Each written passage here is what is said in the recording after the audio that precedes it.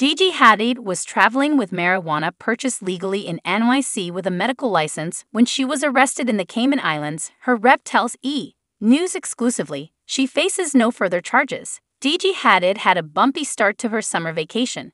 The supermodel was embarking on a girls' trip to the Cayman Islands on July 10 when she was arrested at Owen Roberts International Airport, E! News has learned.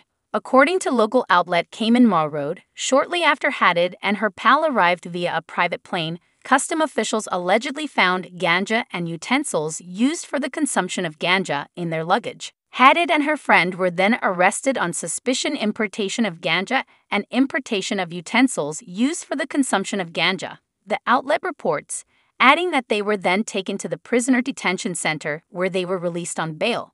2 days later, on July 12, Hadid and her pal were formally charged during a court appearance where they pleaded guilty and were both fined $1,000, according to Cayman Mall Road. They are not facing any charges. Indeed, it appears Hadid is trying to move on after the legal matter, even posting photos from her tropical getaway on social media.